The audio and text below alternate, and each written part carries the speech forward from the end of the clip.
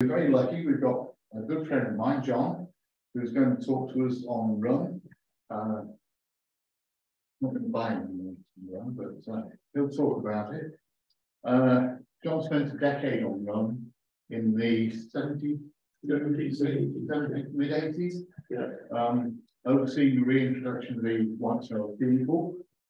He also found time to research the history of the island, to write a book on the island, and several other publications in shorter form, and also to do a lot of field archaeology and looking at the shieldings, particularly, which are absolutely fascinating. So I'll hand you over to John. He will take us through the next part of the evening, and hopefully it will all go well. Yeah. Thank you. Well, thanks for coming. I first went to rum in 1969. I have to be careful when I say I had a decade on rum, because people think it's malt, single malt, that's my title. So I first went in 1969 on a field trip as a student from Aberdeen University. And we, in April, before the midges came out. And then in 1975, as Simon said, I went there for 6 weeks with a rucksack. And nearly 10 years later, I left with a wife, a dog, a house full of furniture, and God knows what we had to hire a boat to get home. And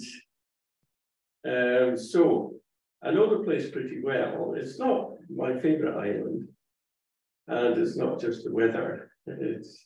I always think rum looks better from everywhere else. But I have to move in, I'm afraid, to reach this.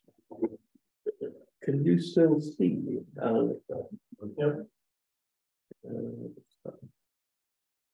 Yeah, I called the talk and the book A Landscape Without Figures, which is actually a quote from Hugh Miller, who was a bit of a hero of mine when I was at school, because Inverness Library didn't stretch to many natural history books.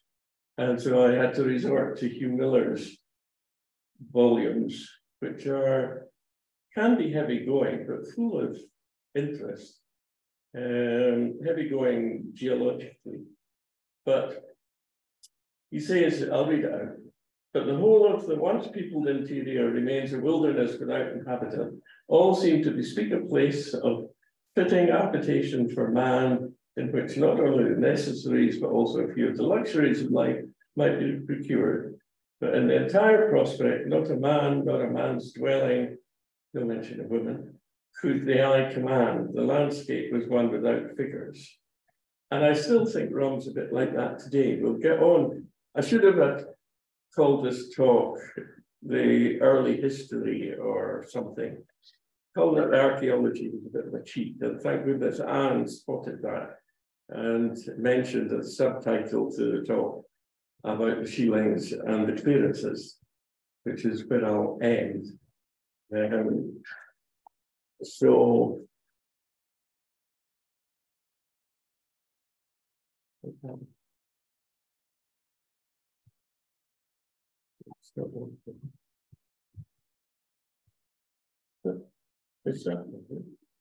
oh, right. Okay. Yeah, that's in case you don't know where rum is, one of the 4 small isles, it's the biggest of the small isles, and it was a volcano at one time, just like the Cullinan Sky in Kilda, Ardnamurchan, Antrim, and such like. So, but the lava that makes up most of Cana, their Egg, Muck, that's Hedgegar Lighthouse. If you go off the Loch Wyster Ferry, you'll get good views of rum as you go past on the way into Mallory. It's quite a big island. It's about 64 square miles, and it's roughly about 7 or 8 miles north to south, and not quite as much east to west. Nearly all the people live around Kinloch here. There's a research facility, a cottage there. And we'll come to the rest of the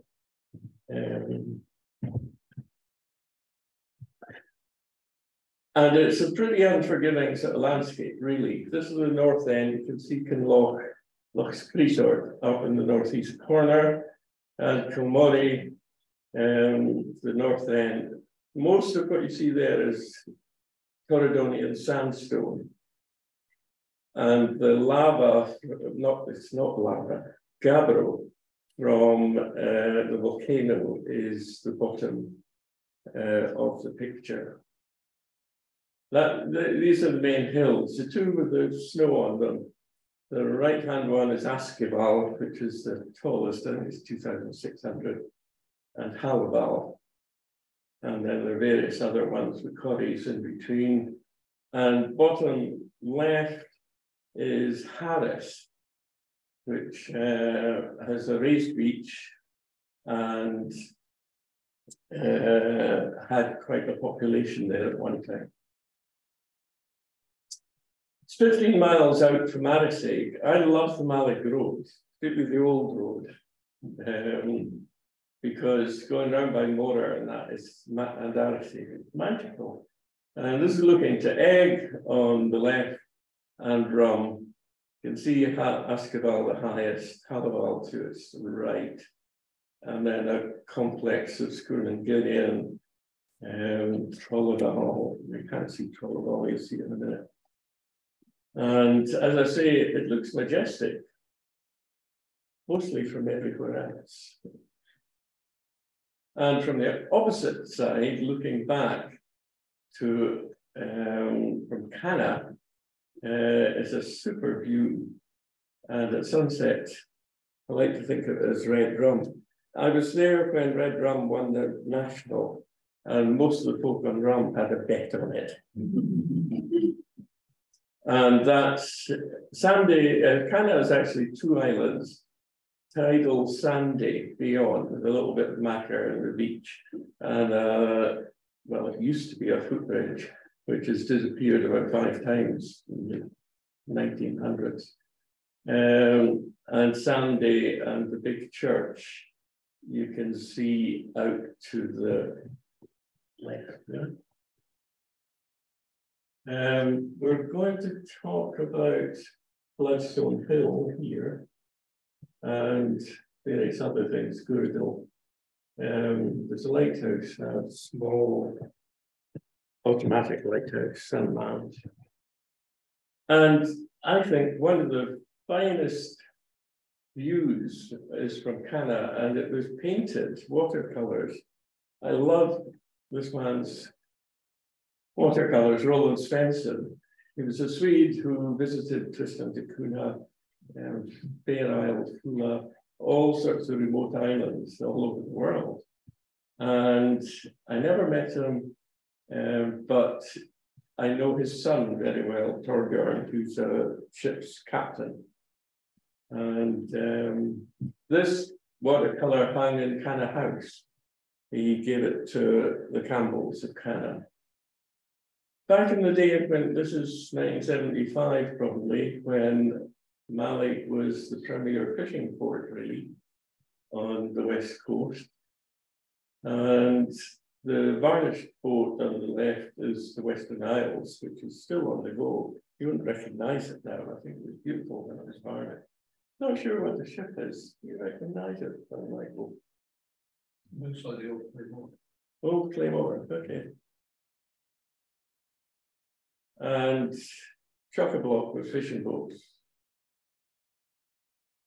and Walker's fish boxes. They're still turning up. It went through various, after the clearances, one of the owners was Lord Salisbury, the father of the Victorian Prime Minister. And he tried to alter the river system to improve it for fishing. and built that dam, which actually swept away, it got washed away the first time, virtually in a few days after they filled.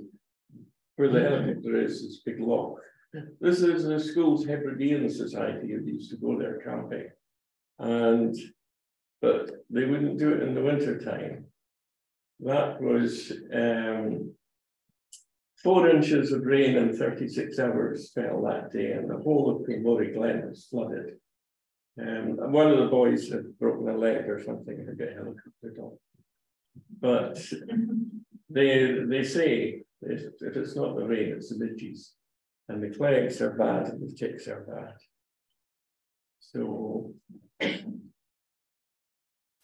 and again, the wise Hugh Miller says, uninhabited originally save by wild animals, it became at an early age the home of men. And this is a archaeological visitor park in Denmark, which I thought was probably what their first settlers in Rum would be. They're from Mesolithic times. And I don't know if some of you knew Caroline Wickham Jones, who came and excavated the farm fields in 84 to 86 and found tremendous amount. Her report is over there on the table if you want to have a look. These are Mesolithic microliths, which were very, very abundant. And as Simon and I were discussing, there's not a lot of flint in the Western Isles, and the bloodstone on Rum is a good substitute. She also excavated a Neolithic presence, and these are bits of pottery, and it had black gunge on the inside of the shards of pottery. And when they excavated, when they looked at it under the microscope, it had pollen of meadow sweets and royal fern and grain and various things. And they concluded that it was actually held an alcoholic drink, not rum, I'm afraid. But I think it very appropriate that Scotland's first brew should come from an island called Rum. And several arrowheads, none of which were excavated. The one on the right is good bloodstone, dark green with blood red spots through it. And that was excavated in 1882 from Egg. And the bloodstone came to be traded throughout the West Coast. The one on the right was found at Salmon and Inshire at the northeast corner of Rum, round from Kilmorey, where the Queen and Britannia used to have picnics periodically. But the School's Hebridean Society were camped there once and found, I think, 2 arrowheads. I'm not sure what happened to the other one. But I went to see it in what was then the Royal Scottish Museum, and noticed in one of their cases the one from Egg, and I pointed it out to them and said, "You realise that's bloodstone?" And they've since, I think, got an exhibit based around bloodstone and how it was treated around the place. But while I was there, a geologist up on Halliwell found this arrowhead. It's a bleached bloodstone. It's just one arrowhead, but different sides of it. And so whether in Neolithic times they were up there hunting, probably ptarmigan, which aren't there now, or deer even, but whatever, must have dropped it.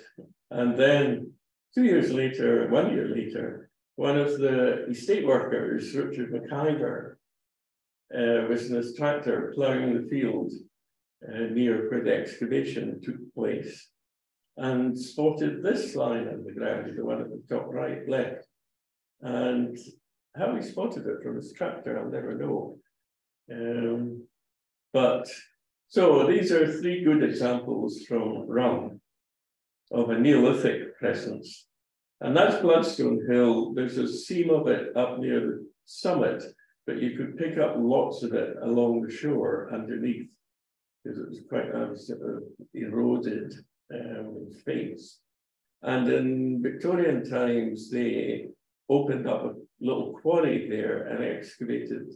And there was a slab of bloodstone made into a coffee table for Queen Victoria, apparently, from up there. But they probably took it back to Kinloch to work it into tools and the like. And I don't know what any of you make of this.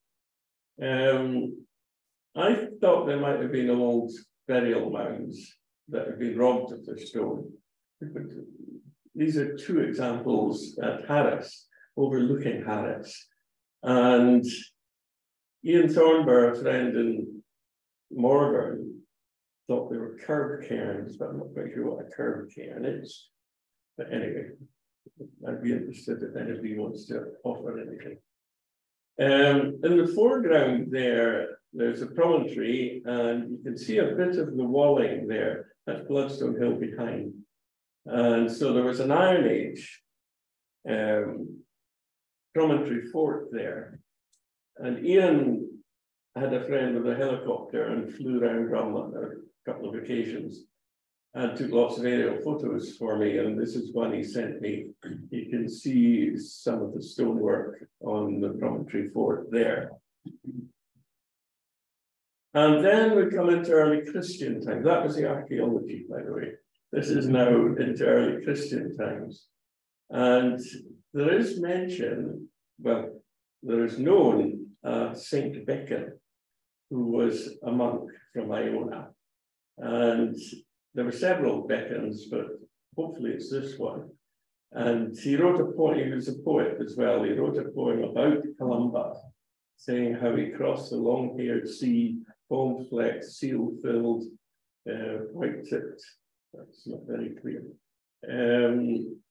But he is mentioned in the Annals of Ulster as the Irish Annals, as Beacon of Rum died in Britain on the 17th of March. I think it's 676 AD.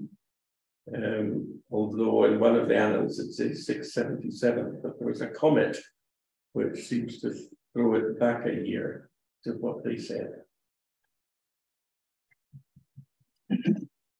And when T.S. Muir, an antiquarian, went to Rum in 1884, he went straight to Kilmorey, which is the obvious place for religious remains or whatever. And he turned over this stone. He didn't notice the pattern. He turned it over and there was a Latin cross on the underside. And I think he left it like that because the next people who came to take an interest were the Royal Commission on Ancient Monuments, who didn't see the Latin cross, but when they turned the stone over, it had a pattern on it, a marigold cross. And then when I came along in the 70s, early mid-70s, I couldn't see this marigold cross that they described, but underneath was the Latin cross that T.S. Muir had described. So a year later, I turned it over to kill off the lichen, and it revealed this lovely marigold cross on a pedestal with a small Latin cross surmounting it. And so that's what's there now, lying in the burial ground. It probably should be upright. That's the Latin cross on the underside that T.S. Muir first spotted. And I took a rubbing of it and sent it to Ian Fisher in the pink Shirt at the Royal Commission, who was an expert on Celtic artwork and Celtic crosses. And he came out, he was doing a book on the Celtic crosses of the Small Isle. And Ian Scott, who was the artist with the commission, that was my rubbing. Oh no, that's a different cross. Right, so we're now at just south of Kinloch on the east side. There's a bay called Barthanaguna, which is the Bay of the Cave. And there was mention in the 30s of a Celtic cross there. And the man says it was small and easily portable and is nowhere to be found now. And I couldn't believe that it had been removed. So I kept going out there at low tide to try and find it. And eventually I did find it. And it was almost completely submerged. There was about that much of it showing. So the whole thing's about 5 feet long. And I sort of felt underneath the sand, it cleared it away, and I could feel the cross. So we dug it out, a friend and I, and turned it over. And lo and behold, that's what it was. So I took out a rubbing of that to send to Ian Fisher as well. But we couldn't move it. It was quite big and heavy. So I put it on a raft of driftwood, thinking it would stay on the surface. But in fact, it was completely gone when I went back a couple of months later in the summer. And dug it, I knew where it was, so I dug it out and went back with 3 friends, and we rolled it up the beach. And I set it upright. Ian, by the way, said it was 7th, possibly 8th century, both these crosses. And I went back with a spade a couple of weeks later and dug a hole and stuck it in the ground so we wouldn't lose it again. And I was intrigued. There's a group of people who take a great interest in Kinloch Castle. Can't imagine why. But they have a newsletter, and there was this article in the newsletter which mentions the Celtic cross at Barthanaguna and said, it's amazing, it's perfectly aligned to the midwinter sunset. I just dug a hole and stuck it in. There are various caves around which did show signs of human habitation at one time, but they've never been excavated. That's Caroline Wickard-Jones on the left there. We did the excavation. I took her over there to show there was bloodstone over there. Where the Beacon the monk probably lived as a hermit was a place called Papadil, which was Norse for Dale of the Priest.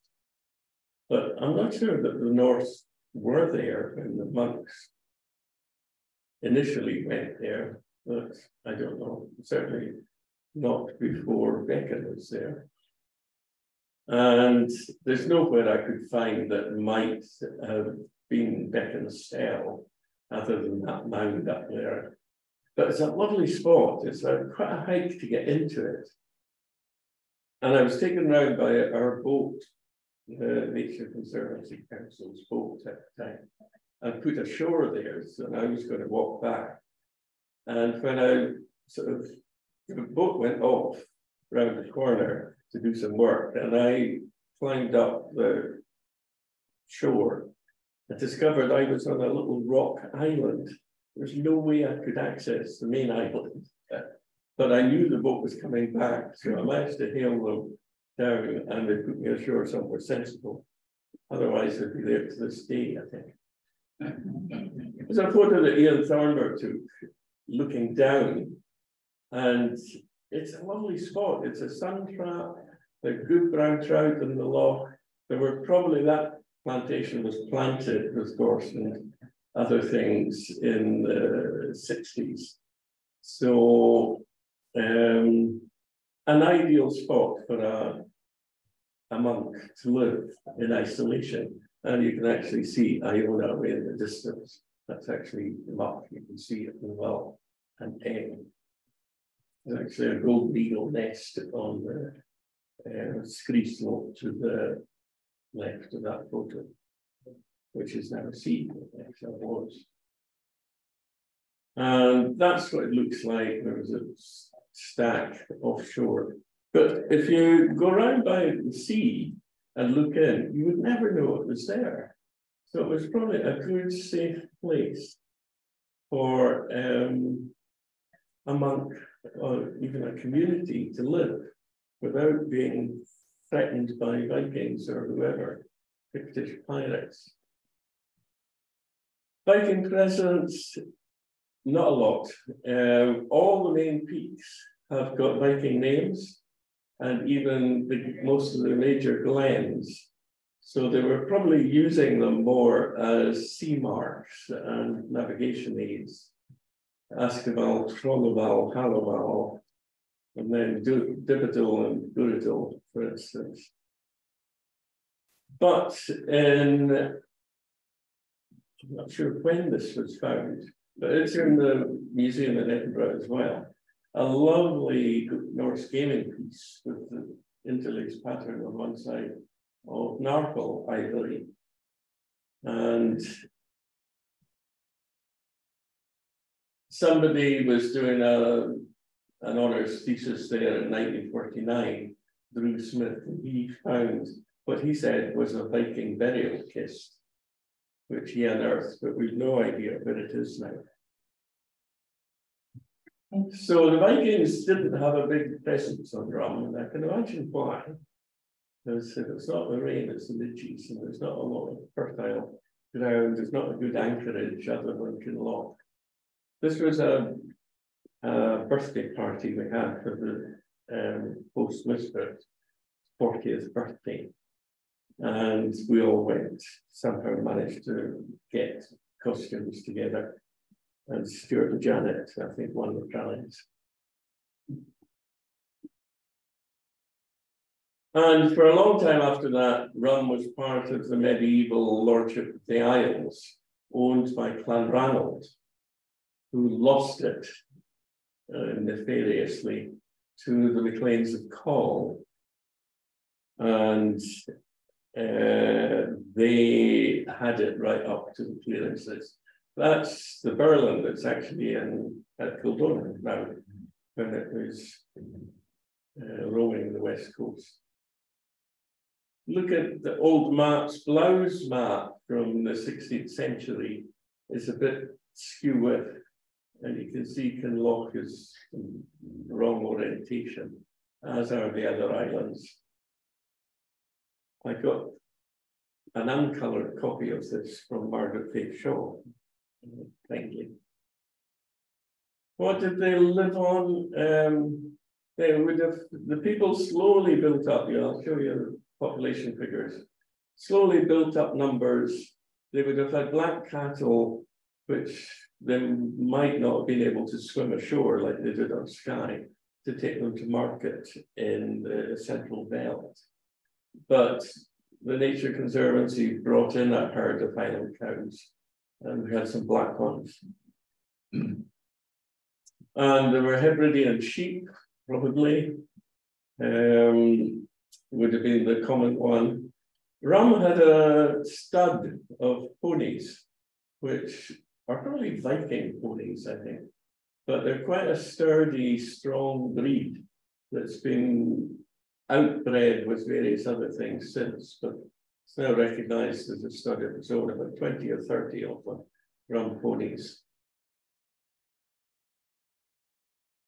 And I didn't realize until Reverend Walker's account of 1764 that there were goats kept, and they actually, he says, they sent the mohair off and got some money for it. So that's from the slopes of Hallival looking down onto Kinloch. The farm fields, you can see where the two houses are, is where they excavated. Looking across to Soy, with the cooling of sky behind the Loch Scavy. Used to go up there because of the Mount Shearwaters. More about that in a minute. That's Kilmorey, and there's a burial ground there behind that ruin. And there was quite a strong human occupation. There you can see the lazy beds by the river mouth. But no obvious chapel, although Martin, I think there's mentions the chapel there. That's one of Ian's aerial photographs. And I noticed that the wall at the river's corner has collapsed since I was there and took that last photo. You can see the stone slab lying, two of them lie side by side there. And there are various other sort of cross slabs and things, which I'll show you in a second. This is Harris Bay with the raised beach on the right. And there was a shooting lodge built there in the 1880s or thereabouts, and various tree plantations, and facing southwest. And that's where the biggest human population was.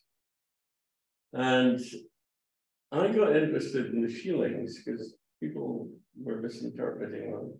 And the other accounts of the history of the island were way off the mark. So I started researching it quite thoroughly and covered every inch of the island, mapping out where the ruins were, particularly the Sheelings. And you can see little dots there. I found in the end 377, and I think a few others have been added to by the Royal Commission when they surveyed it using my maps. And the stars represent where the 9 villages were, with Harris down in the southwest, in Loch, and even at Papadil there were a few. Lastly, there were shepherds outposted there. I could have saved myself bother because Ball's map of 1801 shows you where the 9 settlements were and names them. So, and I did a sketch of the Harris one with the walls, and it's not a very good slide that, the cluster of houses. And this is Runrig as it originally was, a cluster of houses with all the outfield, with lazy beds and such like, and then beyond the high dike out on the island, the rest of the island are the Sheelings. And it's an amazing complex of St. Kilda's like this. I mean, the original village wasn't that street that everybody moves in as at, but it was a cluster of houses set up in a slightly more sheltered part of Village Bay with an outfield and such like. There was a catechist in Neil McNeill in 1764 gave the Reverend Walker a list of people on Rum at that time. Depending on which version you look at, it's around 300 plus or minus 10 or so. And you can see Harris and Kilmorey were the largest. But even 12 people at Papadil, that could only have been one family, or 2 families. And that's the human record of human presence on Rum. 1400, John of Fordham mentions few inhabitants. Geographical collection says that Rum will raise 6 or 7 men, but what that quite means, don't know. By 1728, there was 152 people over 5 years old. Reverend Webster in 1755 said 206 inhabitants. Reverend Walker 10 years later said 297 or 304. Thomas Pennant mentioned 325. It peaked at 1794, where the old statistical account gave 443. And but in 1826, it was cleared completely, bar one family, but in two separate evictions. And it was an eviction. The people didn't really want to leave, but the landlord or his factor gave them no option. 134 were left after the first one, but they very quickly followed on to Cape Breton, and some of them went on to New Zealand and Canada and places, America after that. So that by 1828, there was only one family left. And he was allowed to remain behind because he was related to the MacLeans of Coll, and he lived on into the 1880s. And was quite a tradition bearer at that time, the only one, because all the traditions disappeared virtually, the place names. If it hadn't been for him, the place names would have gone as well. That's what the village at Harris looked like. There's a modern shepherd's cottage built in the early 1900s and various things. So quite a complex and a lovely example, because most places in the Highlands suddenly went on to a crofting presence, which altered the landscape completely, whereas Rum didn't have that. It went straight from being an unsuccessful sheep farm to a shooting estate. So it didn't go through a crofting phase. So all that is preserved and beautifully. And that affected the shillings as well. Suddenly the shillings weren't used after that, other than a few modifications. But that's at Harris, the lazy beds on Gwalandra Park. And from up top, looking back down onto the raised beach and the village off to the right. And it was while up there, I suppose, I first encountered my first shilling. And there was a loch that came to be known as Loch Monica, because that was Lady Monica who owned it latterly. But it probably had a good Gaelic name at one time. And this is one of the few that has a cell still covered over in the old traditional beehive-shaped, corbelled construction. And I went around and eventually started mapping them all, and I didn't have a tape measure, so I paced it out.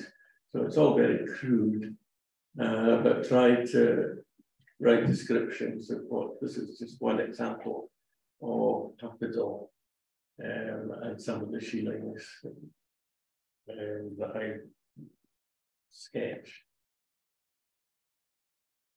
And this is out to capitals on that point beyond. But there was a line of shillings there which were really weird.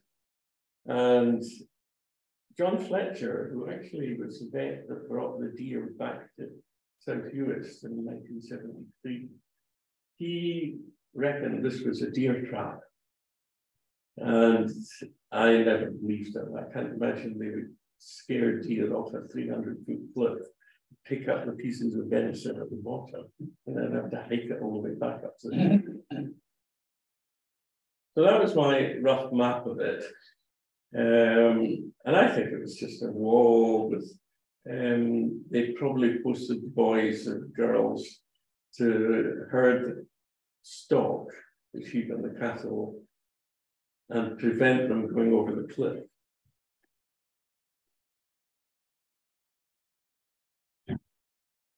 But then gradually, as I found more and more shillings, I went to the ones that I knew of, and you got your eye in.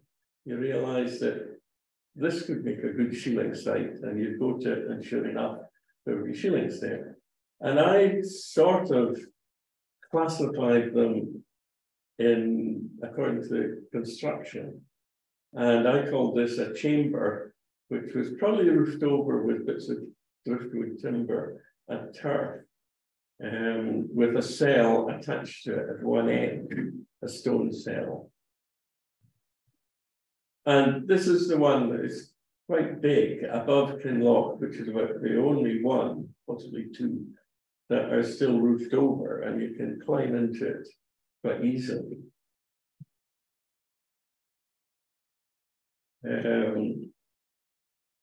Quite a good construction. That was my comic dog, Ronan.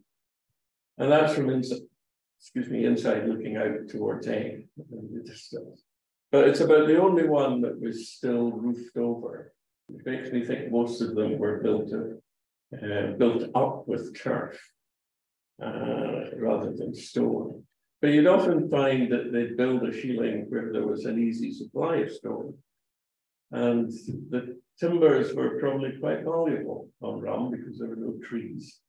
So they would preserve them for the next year and then do up with turf ready for use the next season. And gradually it developed a mound of presumably old turf, and they've excavated some of the sky, which shows that there were previous dwellings there at one time. But that's a good chamber and cell example. Some of them were rectangular. I'm slightly wary about this one because I think there is mention that they brought in a Welsh quarryman to build the wall. You can see away on this cliff top in the distance. And I think he might have done this up as somewhere to stay while he was building the wall. But there were rectangular shillings scattered all over the place. And this is it according to altitude. I put in for Harris the 200-meter contour, and a lot of the shillings are clustered around that. In Kinloch, above the village, it's the 100-meter contour, as it is on the other side of Kilmorey Glen.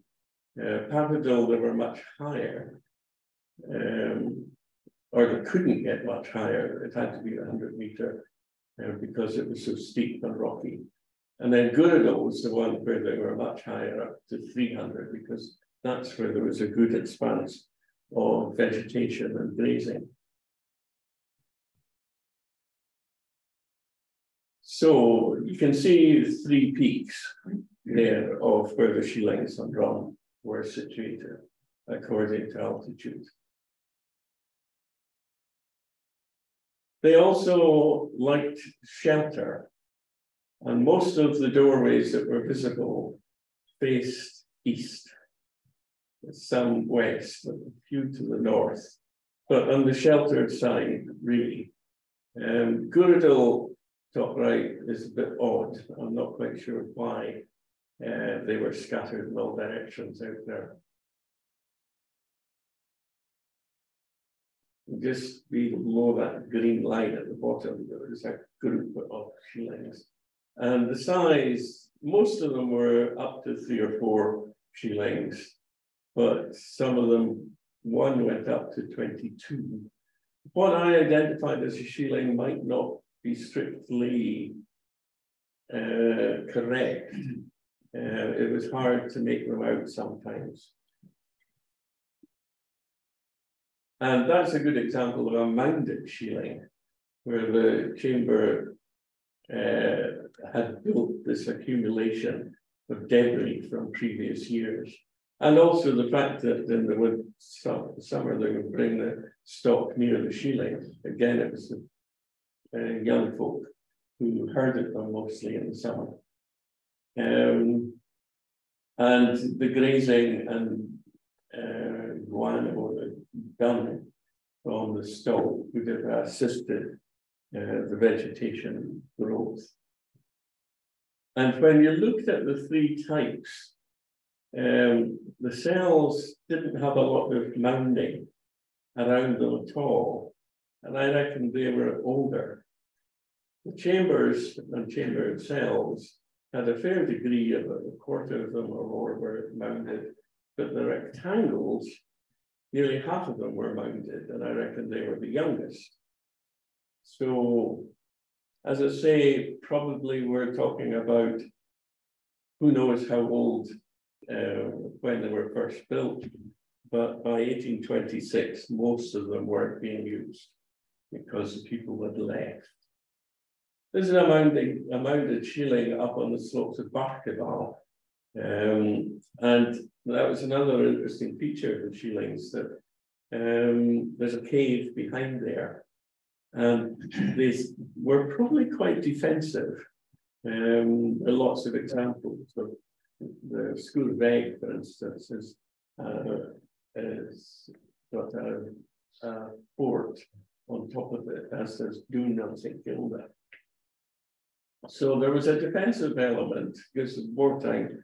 Clan warfare was quite rife at that time. You often found them near water as well because they needed a supply of fresh water to wash out the containers and jars and things, making cheese and butter, and often walk back to the village regularly to deliver that back. The other interesting thing that you were able to do on rum was there was a very good 6-inch map in 4 sheets that I think Glasgow University produced. And that was used as a basis then in 1970 for Chris Pereira, a very good botanist, to map the vegetation and classify the plant communities. And the I can't remember, but I can't quite read what the key is there. But when you superimposed the shieling distribution on top of that map, this is what you got. Looking at the 9 or 10, the herb-rich heath was by far the best grazing. And lo and behold, that's where you got most of the shielings. The Stuka mixture was quite good too, as was even Heather Moor. And all the rest of the stuff was rubbish. So they didn't bother building on them at all. So it was rather nice to relate the density of shielings to the type of vegetation. And they were quite sensible in where they built them. Oops, where did I go back? Yeah. Thomas Pennant visited the Hebrides in 1772, a great zoologist, naturalist. And he had with him an artist, Moses Griffith, who, when they visited Jura, these are paps of Jura in the distance, believe it or not. Moses Griffith, for some reason, built these teepees of shielings, and only one of them was a beehive shape, which I think would have been common. And you can see driftwood there being used to build up the church. But this is a rather fanciful. Even the paps of Jura don't look like that. And then you get odd clusters, and this is what locally on the island we always refer to as fishermen's bothies. But there's no reason why they weren't originally shielings. And then odd structures. This is on the top of Gladstone Hill. God knows what that was used for, probably as a habitation. Overlooks the grazing quite nicely. But then I found this and then another one that was completely different, and it obviously was not a shieling. And this is where I thought the deer trap was.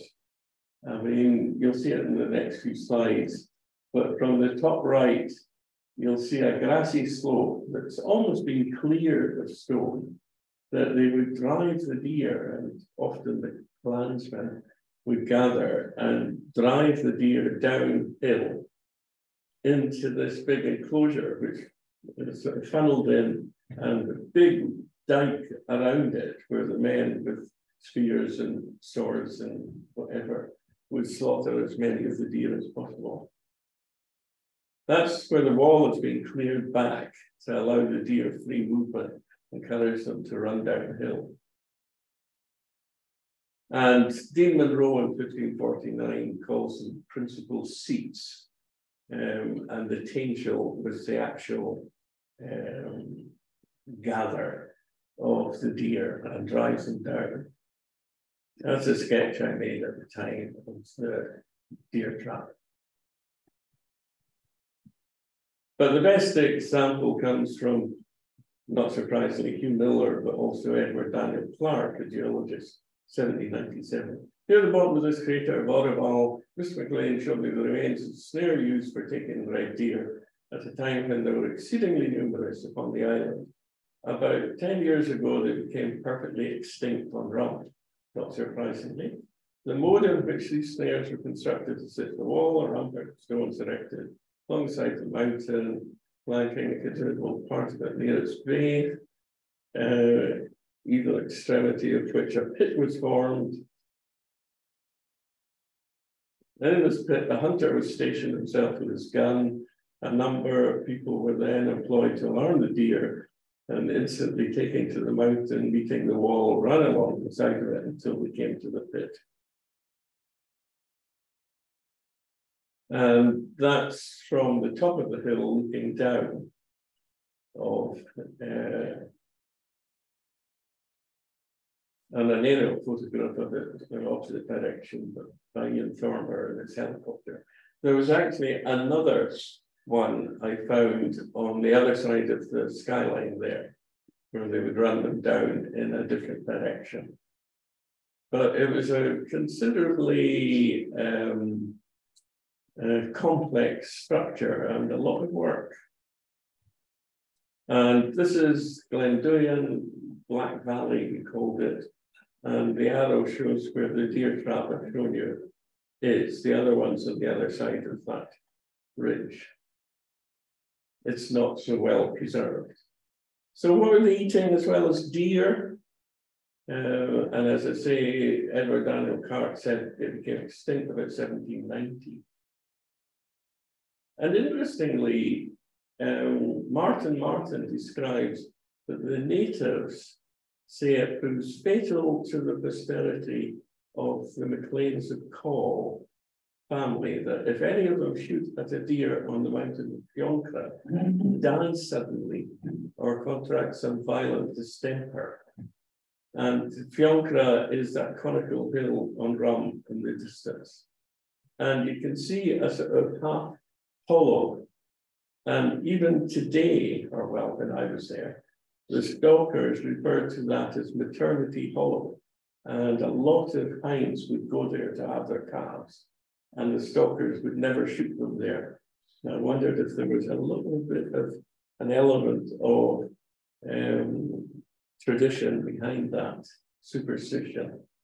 Also, the hills on Rum are rather unique in that from about 2,000 feet up, you've got Mac Shearwater's breeding. And I love this quote by Ossian, and McPherson's Ossian, the spirit of the mountain shrieked.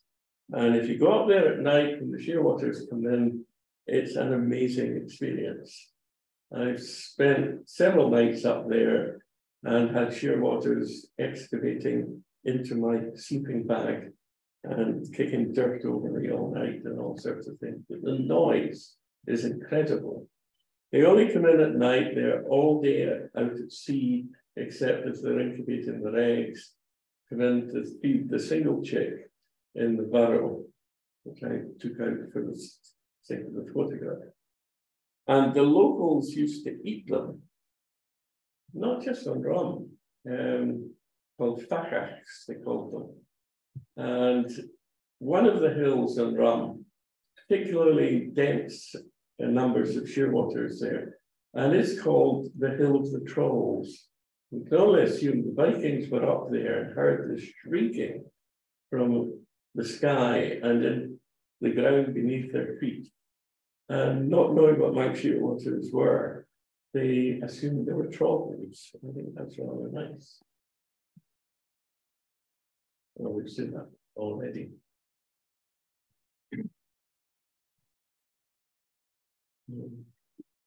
So I mentioned Komori and some of the stones there.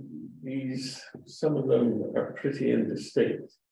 That one is quite clear. Macquarie probably is, but not many of them could write in those days anyway. That's 1822. And another one, 1828. All pre-clearance. These people, if they hadn't died, they would have ended up in Canada.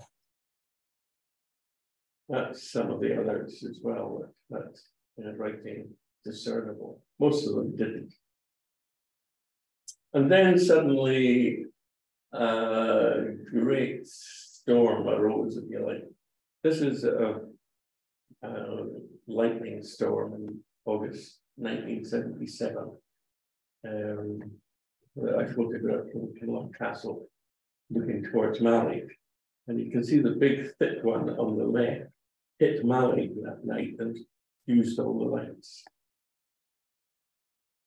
And I mentioned the Rum clearance in 1826 and 1828 of 400 odd people, all left. The boat there is the Captain Scott that was attached to the Lochiel Outdoor Centre for a time. It was sold to the Arabs after that. And in fact, we went out to see around the Captain Scott the next morning, and that night before had been a rather misty, wet night, and the shearwaters were attracted into the lights and collapsed onto the deck and vomited all over the deck. The boys had to scrub them the next day. There is a tradition, I don't know where it arose, that one last gesture of defiance before they departed, the islanders rolled an enormous stone in place in their memory. I find that a bit unlikely. We always assumed it was a glacial erratic, or as one of the school's Hebridean society put it, a glacial erotic. And off they went to Canada. I've since met one or two in Cape Breton with Father Burney, who came, or ancestors came from Rum. And there's a witness to say that the people were carried off in one mass forever from the seagirt spot where they'd been born and bred. And the wild outcries of the men and the heartbreaking wails of the women and their children filled all the air between mountainous shores of the bay. And it was often said that they went voluntarily. I don't believe it. That was a shepherd who was brought in. They brought in 8,000 sheep instead of 420 people. And ruined, they overgrazed the island and they very quickly had to reduce it. So there are a few interesting quotes just to end up with. These 400 people, when Eustace's to go account, found it necessary to leave. Were all united in this general emigration to acquire the habits to which they had formerly been entire strangers.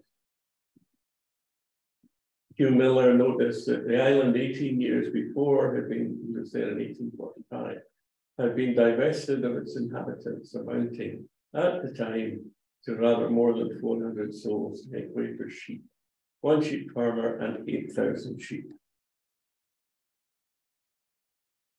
So the ruins were left behind. Shepherds might have modified 1 or 2 of the shearings while they were up there looking after all these sheep.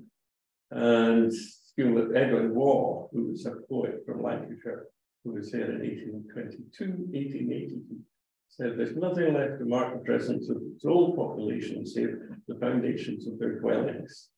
Their lives and their legends have no other memorials but the nettles growing in waste places. And it was Edwin Waugh who actually interviewed Kenneth MacLean, who was the last one surviving by that time, who was an original ruler.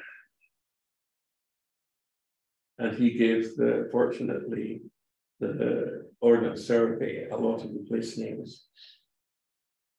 That's a print by Edward Dagell in 1817, but that's actually the northeast end of Egg with rum behind. That's what it looks like. And they brought in 120 people from Brackadale and Skye, probably another clearance, to tend the sheep, because they'd forgotten that they need shepherds for 8,000 sheep. And this cottage was photographed about 1920. It's said at Kinloch, where the only place where the ruins of the village is difficult now to discern. I'm not entirely convinced it's wrong, but never mind. Yeah, this is where they brought them in, and they built, the Skye folk built houses there because they could see Brackadale from there. This is also, it's called Port na Carrion, which is the port of the fish trap. And there are several places they could get fish at low tide in these traps. That's Ian took that photo of it looking down.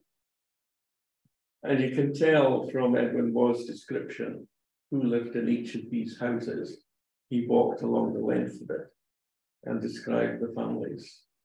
So Hugh Miller, always solitary, did not seem as though the few population of Rum had tended much to anyone's advantage. A single sheep farmer had been unfortunate in his speculations and has left the island. And these are shepherds that lingered on. I think the sheep were by that time reduced to about 5,000. This is interesting because right at the bottom you can see he spells Rum with an H in it, which is wrong. But then he couldn't spell sacred properly and one or two other things. So this is his wife that died, and the shepherd erected that. An interesting one is the Matheson slab, and that was the shepherd at Kilbory in 1873, who lost 5 of his children to diphtheria within 5 days, 2 or 3 days. And they were all the older ones. And there's a baby added to the bottom that died a couple of years before. And the wife was always to be seen at the graveyard in Kilmorey. So they eventually emigrated to New Zealand, worked in sheep farms. The 2 eldest surviving sons went exploring in the winter, and they discovered and named Lake Matheson in the Southern Alps of New Zealand. A little memory of Rum, really. It's got a Maori name, of course. That's what Murdo and Christina Matheson, they came from Applecross originally. And rather nicely said, while I was there, a woman from New Zealand who was related, the great-granddaughter of the son of this couple, came to Rum. I showed her around and we corresponded for a long time. She sent me a history of their family, which her father had put together. And on the left there is Lieutenant Buckland, the ex-wife. I knew Dave Lewis well, kind of Rum at that time. So, and then Hugh Miller, again, prophetic. A stranger cycle, uninhabited, originally saved by wild animals, came at an early age to home with men. The island lost all its inhabitants in a wool and mutton speculation, and now yet another change was on the eve of ensuing, and the island was returned to its original state as a home of wild animals. In other words, Lord Salisbury's shooting estate. That's the rum boat, flip boat as was, then looking back towards the hills of Neudert and Slate Point of Skye.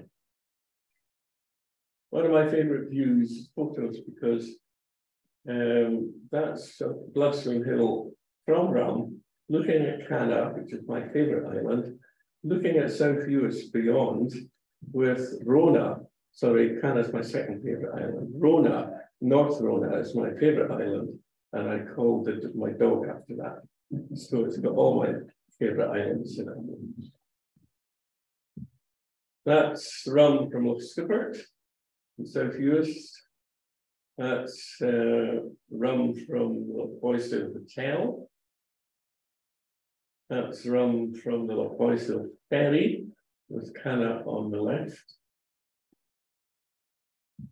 And that's it.